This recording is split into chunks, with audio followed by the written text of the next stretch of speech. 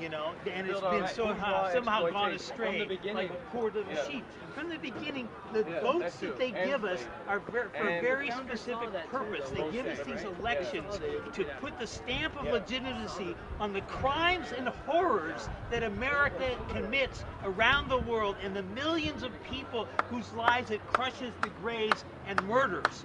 You know, that's what this is, and no good can come of this. Nothing positive. You know, I'm a communist. Nothing positive can come about unless you get rid of America and everything it stands for.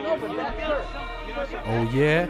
Well, I got news for you, you filthy piece of communist scum. Me and Jason Mattera ain't going for that, man. Not on my watch. Yeah. Broadcasting live from New York City, home of Occupy Wall Street and communist hippies. Wake up, losers. This isn't the 60s. You clowns are a joke like the Super Committee. And here's something I just don't get. Why the heck are we 15 trillion in debt? You ain't seen nothing yet. Things are getting crazy. Our president has the nerve to call us lazy. I don't agree with a thing this man says, nor do I agree with Ortega Hernandez.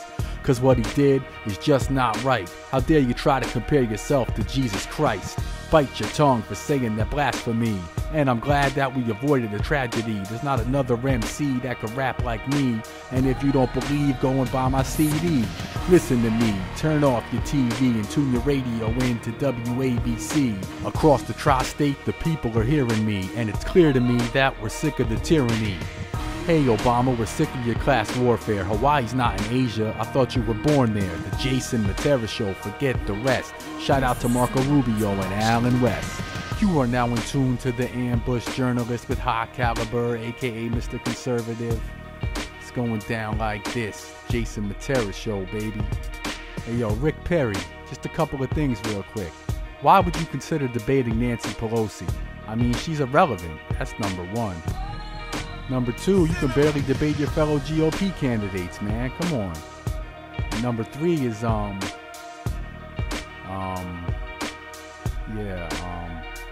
oops.